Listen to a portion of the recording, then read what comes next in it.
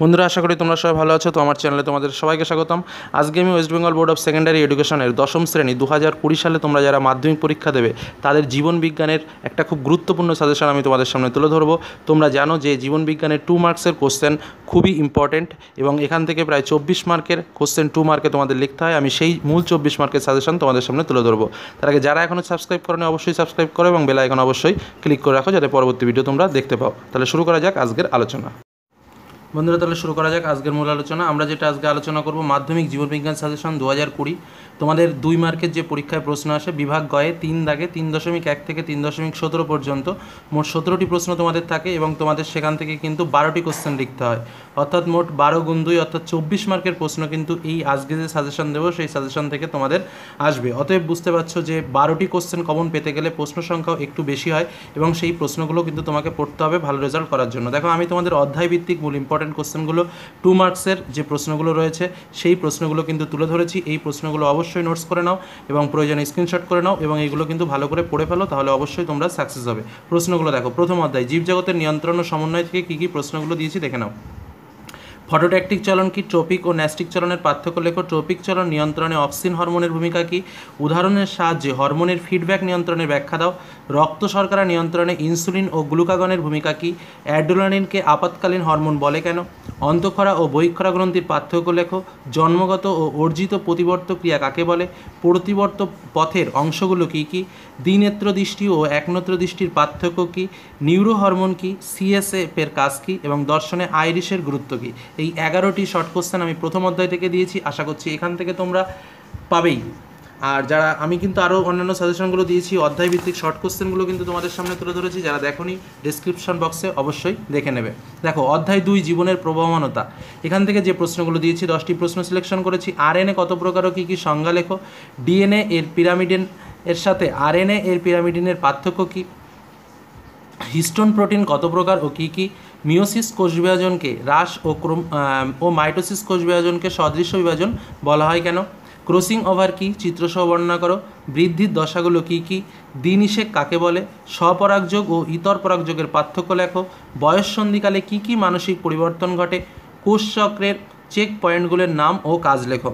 দেখো, most important question, তোমরা দেখলেই বুঝতে পারছো যে প্রত্যেকটা কোশ্চেন ইম্পর্টেন্ট এবং এখান থেকে কিন্তু পরীক্ষায় অবশ্যই আসবে 12টি প্রশ্ন, 24 মার্ক কিন্তু তোমাদের এই সাজেশনের মধ্যে দিয়ে আসবে, এটুকু বলে রাখলাম। অধ্যায় 3 বংশগতি ও কয়েকটি জিনগত রোগ থেকে দেখো মূল ইম্পর্টেন্ট কোশ্চেনগুলো কী কী? টেস্ট ক্রোমো ও ব্যাকক্রস কী? টেস্ট ক্রস ও ব্যাকক্রস কী? অসম্পূর্ণ প্রকটতা কী? হিমোফিলিয়া কেন হয়? বর্ণান্ধতার কারণ কী? হোমোজাইগাস ও হেটেরোজাইগাস কাকে বলে? এস আর ওয়াই বলতে কী বোঝো? টিডিএফ জিন কী? প্রকারণের প্রকারভেদ লেখো। কোন কোন ক্রোমোজোমের কারণে থ্যালাসেমিয়া রোগের সৃষ্টি হয় এবং সংজ্ঞা লেখো। হোল্যান্ড্রিক জিন, স্পোনোমেগালি, মিউল্যাটো, মিউটাজেন এবং ডিলিশন, এই কটার কিন্তু সংজ্ঞা লিখতে হবে। এই কটা প্রশ্ন দিয়েছি অধ্যায় 3 থেকে। এবার দেখো অধ্যায় 4 তোমাদের অভিব্যক্তি ও অভিযোজন চ্যাপ্টার। উটের আরবিসি এর বৈশিষ্ট্য কী? ক্যাকটাসের 2টি অভিযোজন উল্লেখ করো। নিষ্ক্রিয় অঙ্গ কাকে বলে? উদাহরণ দাও। রুই মাছের পটকার গুরুত্ব লেখো। সমসত্ব ও সমবৃত্তীয় অঙ্গের পার্থক্য লেখো। অভিসারী ও অপসারী অভিযোজনের পার্থক্য লেখো। জীবাশ্ম কী? অভিব্যক্তিতে জীবাশ্মের ভূমিকা কী? নয়া ডারউইনবাদ বলতে কী বোঝো? অর্কিওপটেরিক্স সরীসৃপ ও পক্ষীর বৈশিষ্ট্য লেখো। নগ্নজিন কী? সায়ানোজেন মতবাদ কী? এই 10টি কোশ্চেন দিয়েছি আমি অধ্যায় 4 অর্থাৎ অভিব্যক্তি ও অভিযোজন থেকে।